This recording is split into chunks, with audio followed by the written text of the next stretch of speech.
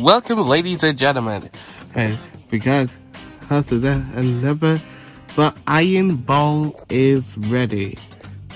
The 87th edition.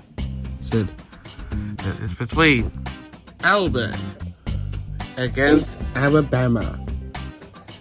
Once again, and those two teams reunited the story. It's since 2013. In Auburn already scored the game-winning touchdown with no time on the clock because Alabama already lost us in 2013. Could they read? Could they? The chapter continues for that game. Let's take them to the track. And by the way, those two teams reunited to the story one another. But by doing the best of three, the first race, anything can happen in this chapter. On your mark, get set, go.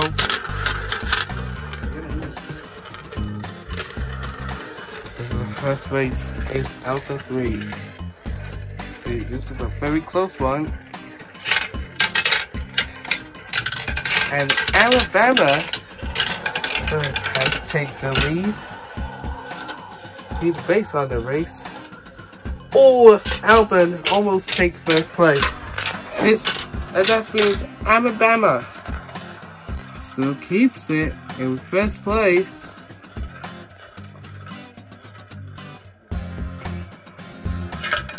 What a great turnaround.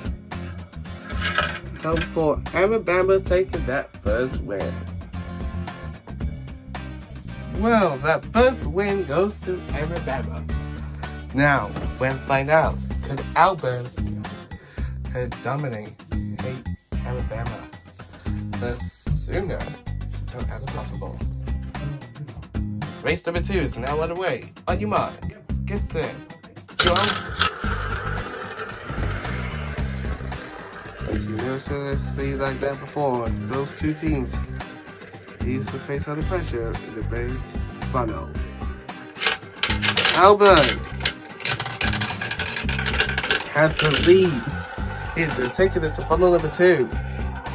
Alabama is stopping being Auburn and came from second to first. This is beating up Auburn. Could this conclude, or Auburn force it? That's it. Alabama wins the Iron Bowl again. This year is setting a big story ahead for another Iron Bowl. Congratulations to Alabama for taking that W. I've been personally enjoying doing those games. Here's as always. Check out Marbury's NFL Thanksgiving between and the Dallas Cowboys already defeated the New York Giants. And here's as always, we are gonna be back for the SEC championship game between LSU and Georgia. We will see you next Saturday, and some of you will see you tomorrow for Marbury's NFL Week number 12 doubleheader. Keep on rolling.